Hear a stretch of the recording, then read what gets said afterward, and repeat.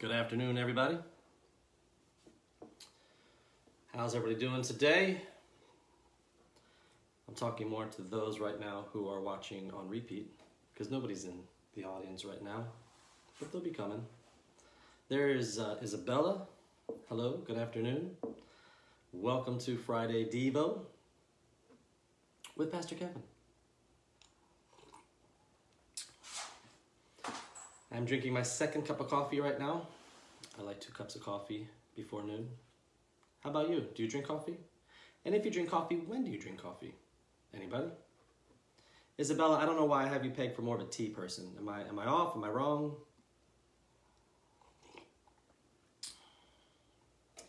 We will get started in a few minutes around noon, real close to noon. I am here in Claremont, Florida. It's pretty. Cold front came through last night, bringing the temperature down to about 80 today. Cold front. How's the weather in Virginia today? Nice, pretty spring day.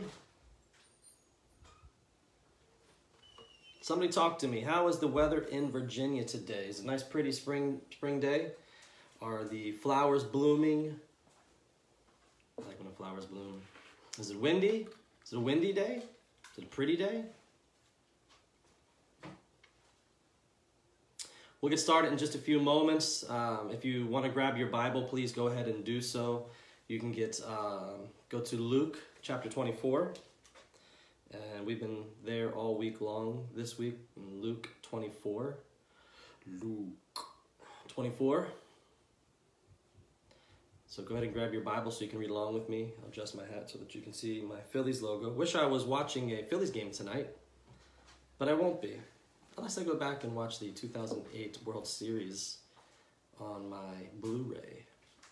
Might be a DVD, I don't know. Waiting for audience to build up here, just a couple more minutes. Was asking how the weather was in Virginia. Nobody's giving me an answer, so I guess I just have to guess how the weather is in Virginia. I'm gonna guess it is a beautiful day. A little windy. We're gonna get started in a few moments. How's everybody doing today? If you have taken a shower today, give me a heart. Hit the little heart button there. Everybody's taking a shower, give me a little heart button there. Let's see, we'll play a little game here, see how COVID clean you are. Is anybody wearing like real pants today, like jeans or slacks, like that kind of a thing? Anybody wearing like you're not in your pajamas, you're not in sweatpants. You put on something that needs a belt. Anybody out there put on something that needs a belt today? That would be impressive. Let's see, what else? Oh, it's cold and windy. Oh. Cold and windy. Hi, babe. I just saw you walk by my window. Cold and windy. We're going to start it here in just a couple more minutes. How many of you have put makeup on today? Any of the ladies out there, you've actually put makeup on today? Anybody out there that's actually put on makeup? Anybody? Any ladies out there put makeup on yet? I know. You're saying, why? Why would I do that? Anybody go for a walk today? Anybody go for a nice walk and enjoy some of that cold, windy weather? Good morning. For another couple minutes, we're going to get started here in Luke 24 in just a couple moments. If you have your Bible, please grab it. We're going to go to Luke chapter 24. Luke chapter 24. Lauren, I haven't even gotten my contacts in yet. Oh, yeah. Hey, Grace, look at you. I haven't seen you in a long time. I'm thinking about you guys lately. I hope you are well. You're at work. How many people are actually in an office environment right now, or on a construction site or something like that? We're going to get started in just a couple moments. We're going to be in Luke chapter 24. Luke chapter 24. We say we're going to start at noon, so we're going to shoot to be as close to noon as we can. You have 30 seconds if you want to go grab yourself a bottle of water. You're a nurse on break. Well, thank you for all you do. Can we give a shout out, raise our cups to Grace Ann, who is a nurse. Thank you for everything. We appreciate you, Grace Ann. All right, 10 more seconds, and then we're going to get started. If you have your Bibles, please go to Luke chapter 24. Luke chapter 24. It's been a great week of... It's great to hear some of our pastors that we don't always hear a lot from. We heard from Pastor Gary this week. We heard from Pastor Bernice this week. And it's just been really neat hearing from them. And I don't know about you. I love hearing all the different voices and different thoughts. And so it's pretty cool. This week, as we have heard, there were two disciples on their way to Emmaus, which was a village to the west of Jerusalem. And Jesus, this is after he died and resurrected, walked up to them, but did not make himself known. They spoke to Jesus as if he was a stranger. And they told him all about, guess who? Jesus. They had no idea it was actually him, and so they were telling him what was going on. When they arrived at Emmaus, they asked this man, who of course we know is Jesus, but they don't know that, to stay the night, and Jesus obliged. At dinner, he revealed who he really was. Remember, he took that piece of bread and he broke it and then disappeared. These two disciples went all the way back to Jerusalem. They just went 7 miles from Jerusalem to Emmaus, and now they're going 7 miles back to Jerusalem to meet with the 11 disciples and those who were with them to tell them what happened. What a crazy story, what's going on here. So if you have your Bible, we're going to read Luke chapter 24. We'll be in verse 35. Luke 24, 35. If you have Jesus' words in red, you may find some red letters in what we're about to read. Here we go. Luke 24, 35 through 43. Then the two told what had happened on the way and how Jesus was recognized by them when he broke the bread. While they were still talking about this, Jesus himself stood among them and said to them, "Peace be with you." They were startled and frightened, thinking they saw a ghost. Verse 38, he said to them, "Why are you troubled, and why do doubts rise in your minds? Look at my hands and my feet. It is I, myself. Touch me and see. A ghost does not have flesh and bones as you see I have." When he heard this, he showed them his feet. When he said this, he showed them his feet and his hands. And while they still did not believe it because of joy and amazement, he asked them, "Do you have anything here to eat?" Again, Jesus thinking about food. They gave him a piece of broiled fish, and he took it and ate it in their presence. Let's pray. God, I pray that you would be with me as I bring your word here into thought, God, and let it challenge us in Jesus' name. We pray, Lord Jesus, that you would speak to each and every single one of us in a very special way as we finish up this road to Emmaus and back.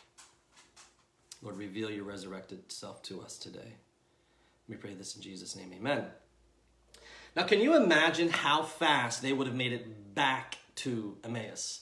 Have you ever had great news to tell someone? Great news to share with someone? Like something happened that was so big, that was so amazing, you couldn't wait to pick up your phone, to text, to call, to go over to their house, whatever it is. This is great news. And it's great. You know, there's the old expression, don't shoot the messenger.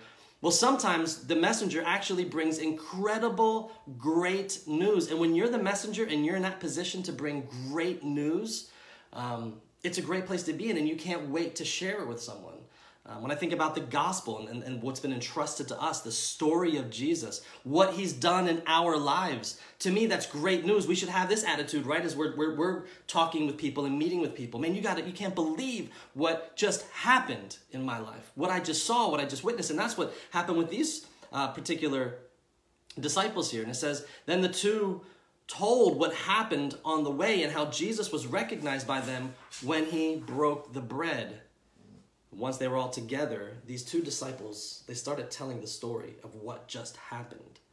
And I find it fascinating that the last time we saw Jesus break bread, he was saying what was going to happen to his physical body. And this time, when he breaks bread, his glorified body disappears. Disappears. Verse 36, while they were still talking about this, okay, so they're in the room now. Okay, these two disciples who spent some time with Jesus, they came back to testify all about Jesus. They're telling them what happened. They're telling these 11 disciples and all the others that are gathered, you're not going to believe what happened. This is incredible. And they're telling them the news. We saw him. We spent time with him. While they were still talking about this, Jesus himself stood among them and said, peace be with you. And in the same way, the previous evening, Jesus disappeared. He reappears. They're all together. They're telling the story. You're not going to believe it. It's Jesus. We saw him. We spent time with him. And as they're all gathered and all these people are together, boom, Jesus just shows up in the room, which is pretty stinking amazing. Have you ever watched those videos of street performers, street magicians, where they're doing some kind of magic trick on the street, some kind of illusion, something on the street, and all of a sudden a crowd starts to form? You know, my favorite part of those is usually not just the trick. My favorite part of those is the crowd's reaction. When some magician does something where he takes somebody's pen and he breaks it, and next thing you know, the pen reappears completely working fine and functional in someone's pocket. You know, and the whole crowd's like, whoa, I can't believe what I just saw. I can't believe what I just witnessed. I imagine, again, my mind is very, visual like that, and I think about what the room must have been like. How did the crowd receive Jesus when he just, whoa! When we hear about it in Scripture, we're going to continue reading a little bit further, how they must have reacted. Did they yell? Did they laugh? Did they smile? They're in complete shock. I mean, think about this. And when Jesus sees all this, he says, peace be with you. Peace be with you it's a greeting of comfort. He recognized that they were fearful in that room. They were terrified. They were caught off guard. They couldn't believe what they were seeing and what they were witnessing. And so verse 37 and 38 says this, they were startled and frightened, thinking they saw a ghost. He said to them, why are you troubled? And why do doubts rise in your minds? At this point, they think that Jesus is a spirit or a ghost that's in the room with them. And I can't blame them for thinking this way. I mean, how would you have reacted? I mean, honestly, how would you have reacted? You're there with all your church friends, all your people, all those that have been following Jesus, and all of a sudden he just appears in the room, and there he is with his glorified body. In verse 38, I think, personally, I detect a hint of frustration from Jesus. Now, I could be wrong, but as a leader who's led people, dozens, hundreds of people through the years, when you kind of have a similar message that you're saying over and over again, and man, this is what it's all about, and that's what Jesus had been doing with the disciples, and years into it, your people still don't get it, it's so frustrating. It's like, why? How have you not gotten this yet? But this is what I've been talking about for years. And I'm sure Jesus, when he showed up and he's like, hey, here I am. And when they saw his glorified body and this is a ghost, this is a spirit. I love Jesus. He says to them, why are you troubled? And why do doubts rise in your mind? In other words, I've been telling you this was going to happen. I've been saying that I'm going to die and I'm going to rise again. I've been telling you this. You should know this. And I think my thought would have been something like, I probably would have said something like, Jesus, you died and I saw it with my own eyes. I saw you die. And now you just pop into the room, like you're the genie from Aladdin. Like you're catching me off guard here. Like, I don't get this. This is something I didn't expect. That may have been an answer that I might have given. Who knows what, the disciples might have been saying. But instead of becoming even more frustrated, Jesus does what he does. He did what he does, I should say. He showed grace. He showed grace. Verse 39, look at my hands and my feet. It is I myself. These are in red letters if you're reading along with me. This is Jesus. Touch me and see. A ghost does not have flesh and bones as you see that I have. And when he said this, he showed them his hands and feet. Now understand this. A resurrected body has a physical element. And you can read more about this in 1 Corinthians chapter 15. It talks about it there. There's an old Christian riddle. Maybe you've heard it. It goes something like this. What is the only man-made thing in heaven? What is the only man-made thing in heaven? I'll pause. I'm going to take a sip of my coffee. And if anybody knows the answer, please feel free to drop it in the chat there. What is the only man-made thing in heaven? It's an old Christian riddle. You might have heard it in Sunday school if you grew up in Sunday school. Okay? The only man-made thing in heaven, the old Christian riddle, the answer to that is, it's simply the scars on Jesus' hands and feet. Those wounds that mankind did to him. So Jesus invites those gathered to look at his hands and his feet. Again, when I read this, I'm reminded, of, that one kid in high school who says, yeah, well, one time, man, I was attacked by a bear or a shark or, some kind of crazy story, and you're like, what are you talking about? No way, you weren't attacked by a shark. He says, no, dude, I'll prove it. And he pulls his pant leg up and there's like this gnarly like scar on his leg, and I was like, whoa, dude, look at that scar. That's crazy. That's gnarly. I think about that, like prove it. Show me the scar, and I think that's kind of what Jesus did here. He says, no, look. And I picture him pulling back, some kind of fabric or material and he just says, look at my nail scarred hands here. Look at that. Look at my feet. Take a look. Verse 41 through 43. And while they still did not believe it because of joy and amazement. This is a very important verse here. Pick that up. And while they still did not believe it because of joy and amazement, he asked them, and I love this, do you have anything to eat? They gave him a piece of broiled fish, and he took it and ate it in their presence. It says they were struggling to believe the fact that Jesus' resurrected body was standing in. Like, this was Jesus. He just popped into the room and here he is. They said they were having problems believing that it's him because why? Because of joy and amazement. Have you ever had something horrible happen to you only to find out later that it was all fixed? Probably my all-time favorite Tom Hanks movie. Probably. Maybe not. Definitely top 3. Tom Hanks movie. It's a movie that came out, I don't know, late 80s, early 90s, called Big. Tom Hanks is played by a young boy, and he goes to one of these machines at a fair, and he wishes. They said, the machine says, I'll create wishes, I'll grant wishes, and he says, I want to be older, I want to be big. And boom, he wakes up the next day, and he's Tom Hanks. He went from a 12-year-old to being Tom Hanks. So the whole movie's about Tom Hanks going to New York City, blah, blah, blah. Well, this goes on for months, and every now and again, it would show the mother of Tom Hanks, the 12-year-old. And she was upset, she was crying, she can't believe it. She thinks her son is kidnapped. What happened to him? What happened to my son? And at the very end of the movie, Tom Hanks decided, no, I want to be a 12-year-old again. And he goes back and he goes up to the door and he knocks. And his mom answers. And I'll never forget the way the mother reacted when she saw Tom Hanks as a boy.